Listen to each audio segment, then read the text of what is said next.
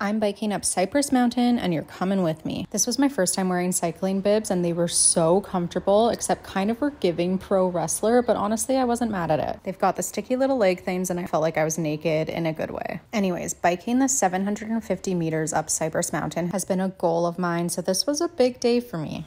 And yes, I drove to the start and that is fine. Leading up to the first hairpin was okay, and then things quickly deteriorated. It felt like it got a little steeper and then it just didn't end. I finally made it around the second hairpin, had a stroopwafel and apparently a heated discussion. And then just when I thought it was leveling out, this part was a total vortex, gave me a huge cramp, and it just didn't end. But somehow, some way, I made it to the top. And honestly, I felt a little emotional. I hate admitting this, but this is actually one of the first times in my life that I have ever truly appreciated my body, which on one hand is really depressing, but also gives me a little hope. Anyways, thanks for following along.